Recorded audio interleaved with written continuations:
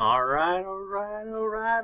So right here we got Chapter 9, Personality and Individual Differences. I'll do half of it here and then half on the next part of the chapter. So let's move on. So learning outcomes is talk about Dr. Freud's psychoanalytic theory and also Neo-Freudian psychoanalysis. And basically what this chapter is about is your personality. What makes you are. Why are you so special? Alright, it's not about the way you look or anything like that. It's your personality is what makes you special. These are enduring characteristics that just last for, ages. And it's consistent. People expect things from you to behave a certain way, whether that's good or bad. We'll see. Alright, so the psychodynamic approach to personality basically says that what motivates you to behave a certain way. Okay, and these inner forces are going on inside of you that dictates how you behave. Okay, you have no awareness of these internal conflicts and forces that go on inside of you, but according to this approach, it dictates how you interact with the world. And one psychodynamic approach that's very famous is Dr. Freud's psychoanalytic theory. And these unconscious forces are very powerful. And he's really in depth in them. Alright?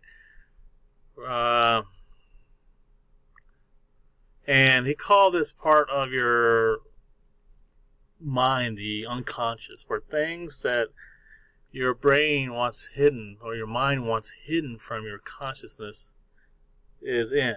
Okay? And it's the struggle that's happening inside of us is unconscious. And it's a battle between what's right and what's wrong and how you interact with the world. And Dr. Freud, he thought this was pretty much it. This is what dictated your personality, that, and what happened to you as a child. Alright, who screwed you up as a child? If you can figure out who screwed you up and how they screwed you up, well, then we can perhaps help with any kind of problems. Okay, so Dr. Freud says there are three main principles in your personality that's any part of your unconscious that do the struggles. First of all, it is the id. According to Dr. Freud, the id is very animalistic. It's all about pleasure. It's about impulse. It's about, or lack of impulse.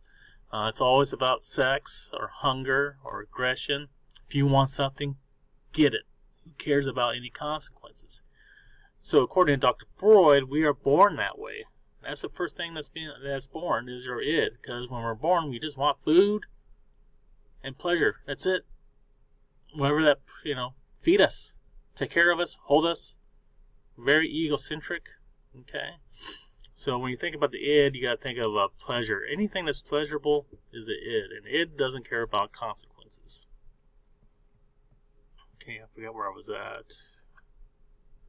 Okay, the ego is the conscious self, okay?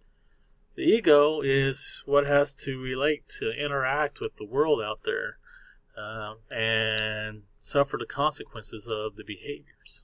Okay, it's the conscious self. It's who you are, Mr. Leva. What you guys see and what I feel, that is the ego. Okay. What else? And then superego, which develops later in your adolescence age, is Alright, this is where you learn your morals and what's right and what's wrong. You don't want to, it's based on guilt. Doing the wrong things will displease your parents, displease your teachers.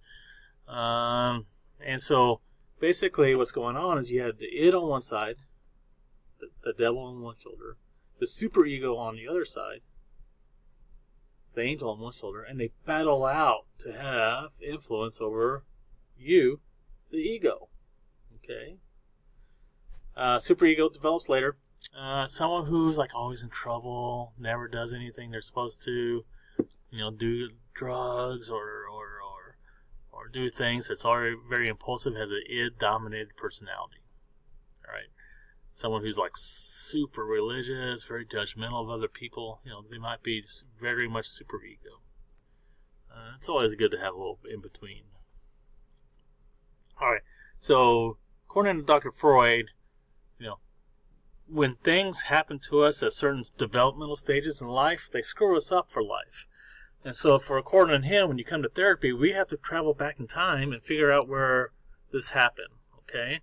And there's stages of development, and depending on where that incident or incidents happen, will dictate what type of problem you have later in life. So, for instance, if something bad happened to you during the oral stage, and the oral stage is, we have these libidos that need to fulfill the id's wishes. This is done when you're a baby through the oral. And if you notice, babies are always putting things in their mouth. Always, always, always, always, always. Okay? And so they have the pleasure sensation of putting things in their mouth. Now, if something happened during that stage, you might be called what's fixated. You get stuck at that stage, unable to really develop very well after that. And so we have to go back in the oral stage. If you like putting things in your mouth as an adult, chewing gum all the time, smoking cigarettes, well, something may have happened to you during the oral stage of development. And then there's anal stage, where we feel, during the toilet training process, this is where we experience pleasure in either expelling feces or holding in feces.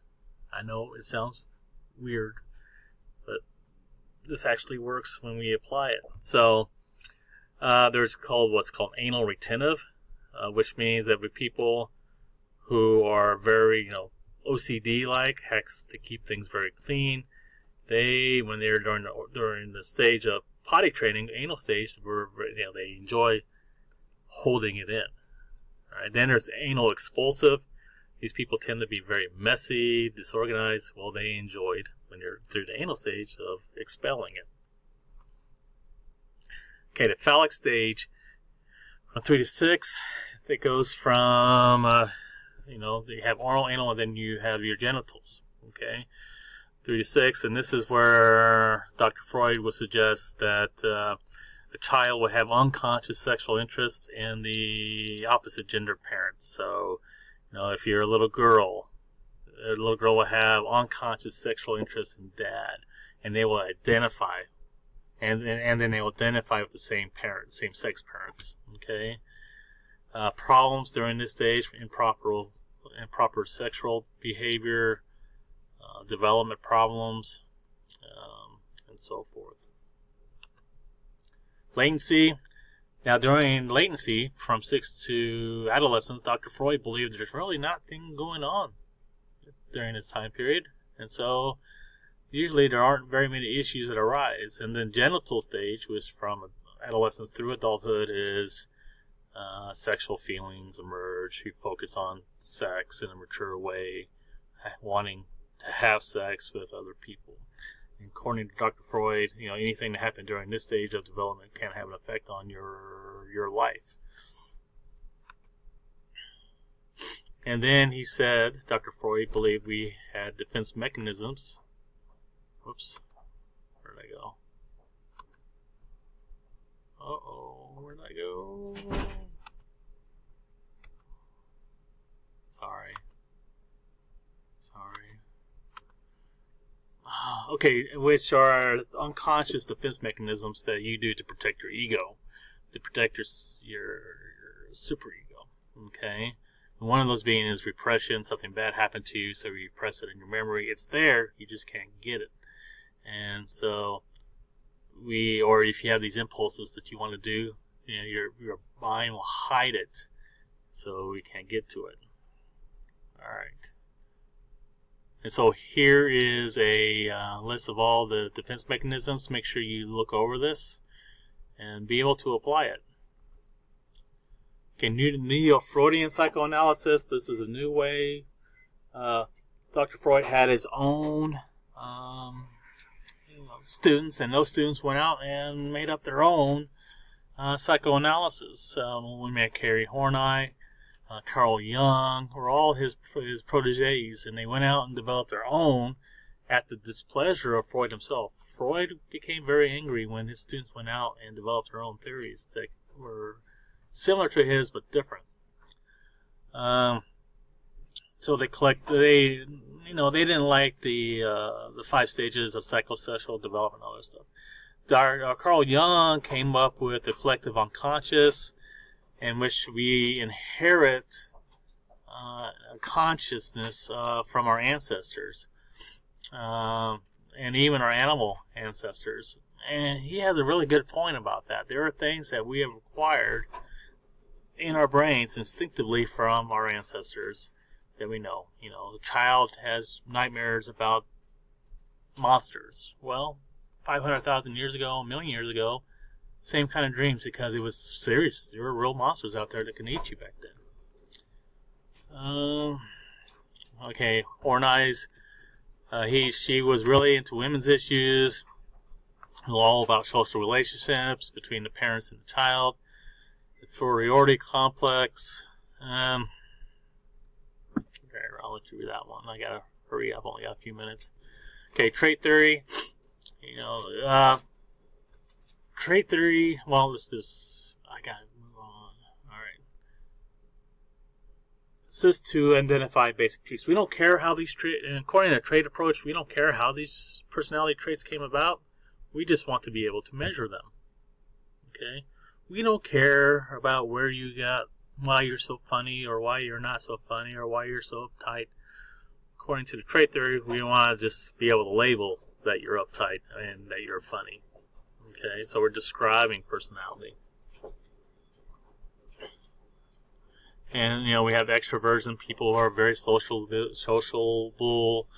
neuroticism, emotional stability, and psychotism, which your reality is distorted. Big terms to remember for the future. Alright, let's move on.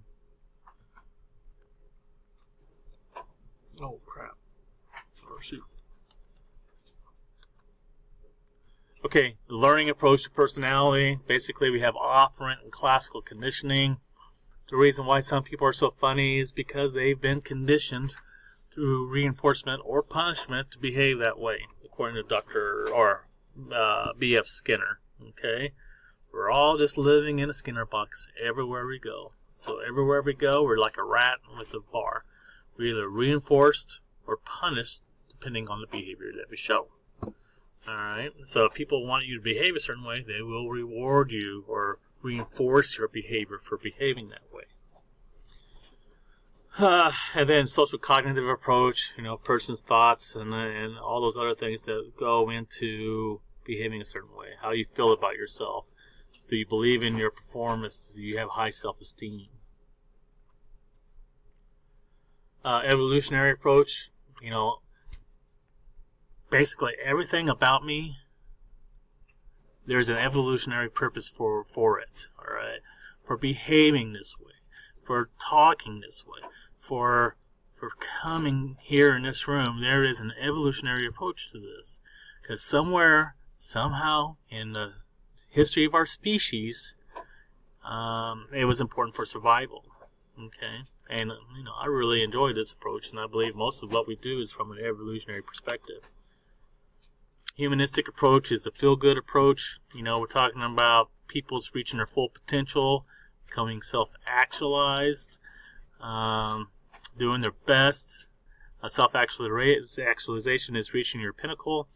And unconditional positive regard is just accepting people for who they are, no matter what. And people accepting you for who they are. Even the things that annoy them, they still accept them. And for you to reach your full potential, you have to be able to have unconditional positive regard.